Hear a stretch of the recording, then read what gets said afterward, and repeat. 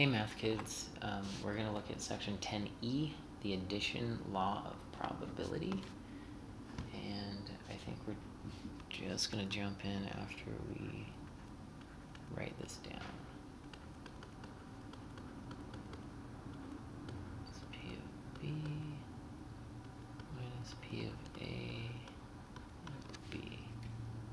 Okay, so this is the addition law of probability. It's saying the probability of A plus probability of B minus probability of A and B. Okay, so let's start with example number 12. And we're given probability of A is equal to 0.6. Probability of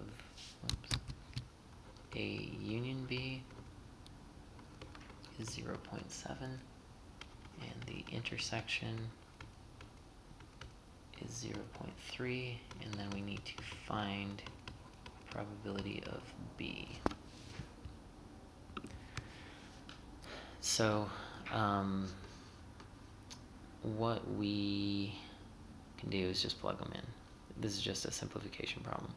So we're going to take this thing, plug it in here, so we get 0.7 equals this plugged in here, 0.6. We don't know what B is, so probability of B. And then the last thing, take this, plug it in here, and so that's minus 0.3. And then it's just some simple algebra. We can combine both of those to 0.3. Subtract 0.3. So we get 0.4 equals P of B. Okay. Now, in the book, they mention mutually exclusive.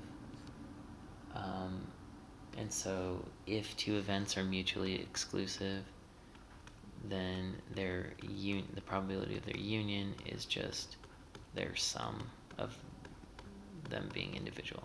So mutually exclusive is a situation like this.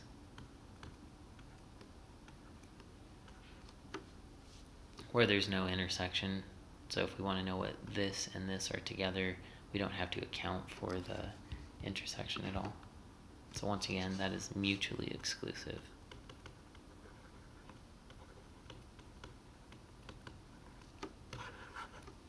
Okay. Okay, so let's move on to the next. Example 13, a class of 30 students was given a history test.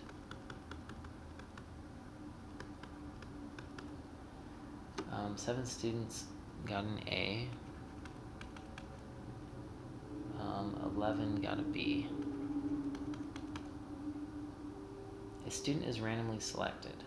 Let A be the event that a student scored an A, and B be the event that a student scored a B. Are A and B mutually exclusive? The answer is yes.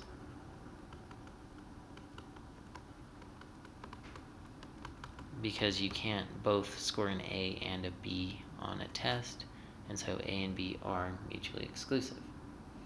And so now they want us to find probability of A. So probability of A is simply there were 7 out of a class of 30, so 7 out of 30. Probability of B is going to be 4 out of 30. Oh, sorry, that wasn't a 4, that was an 11. I misread what I wrote. So that was an 11. And so this would be 11 out of 30. And then we want to know the probability of A intersect B, which that's going to be 0 because they're mutually exclusive. Since they're mutually, remember the Venn diagram looks like this. They don't cross at all. So that would be for A and for B. And then we want to know the probability of A union B. Since they're mutually exclusive, we just add these together.